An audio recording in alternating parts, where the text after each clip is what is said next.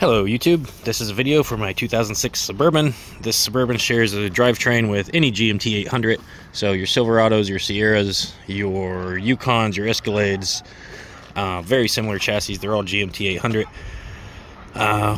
Let's get started. It's throwing a check engine light. Let's see what's up. Got a check engine light. Let's see what's up.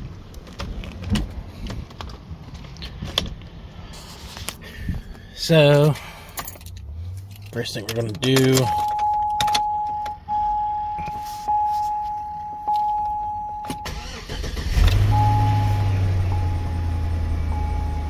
give her a start, and you can see there the check engine light stays on. My OBD2 port is down here. It's also not connected.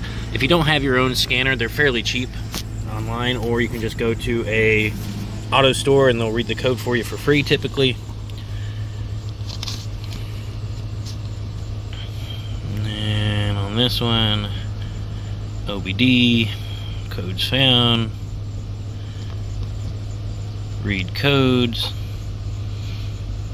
P0036, P0141,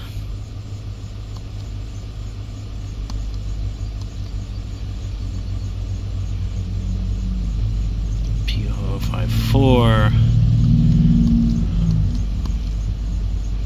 So all those are the same part, if you notice.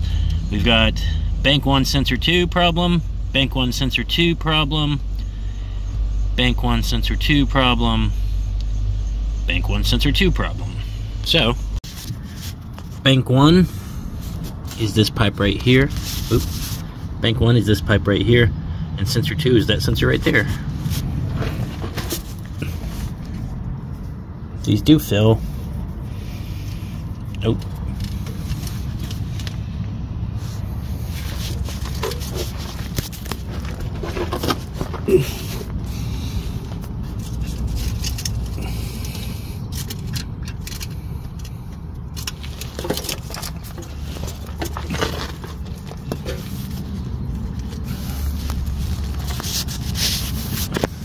And there's the culprit. The camera will focus. Decided it doesn't do that anymore.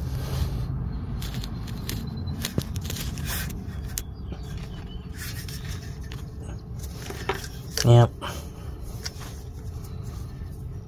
Looks like the wires that rubbed raw just however long it's been down here. Well, that is the end of diagnosis. Let's replace it. Alright, it is a few days later. You can tell by the pixels. I went ahead and ordered this part. Got it in. Let's go ahead and change it. I'll put this in the description if you need it. Let's go from there. So they do make, we're back underneath the truck here. They do make dedicated sockets, but I've had good luck with crow's feet. Let's see if we can actually get it off this time. So I'm not gonna lie, this has to have been off at some point recently, because that's all it took. These can be an absolute pain, so be careful. But I'm gonna go ahead and take mine off, and we'll disconnect the other end from the connection there.